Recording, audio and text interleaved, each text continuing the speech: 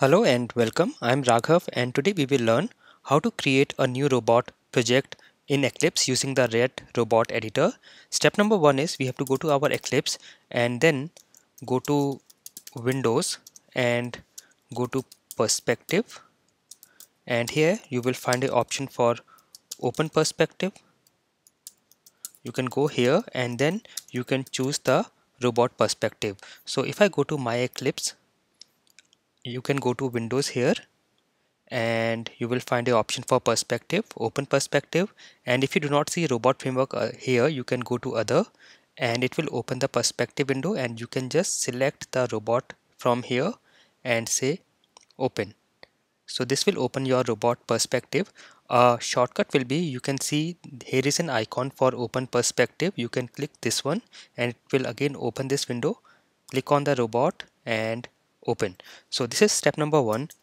And step number two is we have to go to new and select robot project. So you can go to file and go to new, and you will find a option for robot project here. This is file, new, robot project.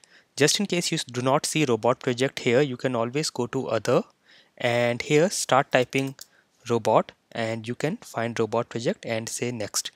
Also you can just do a right click on the project explorer or the package explorer here and go to new and say robot project, or you can also use this new button, drop down robot project, and here it will open the new robot project window. You can give it any name, so you can say this is robot project 1, or you can give any name and just say finish.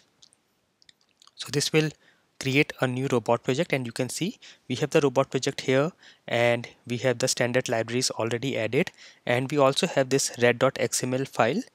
In case you find any errors here in the robot standard libraries, you can either do a refresh by right click on the project and do refresh, and even if you still see any errors or any red marks here, you can go to project and say clean and make sure your project is selected and say clean, and then you can do a refresh again. You should not see any red marks here. So this is how you create a project. Now step number 3 will be you can create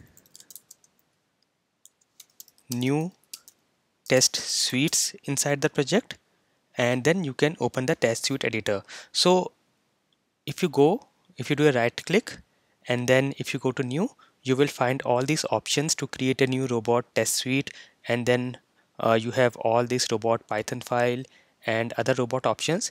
In the next session we will start creating a robot framework test, and we will see how exactly we create the first test with robot framework. So I hope this session was very useful for you. Thank you for watching.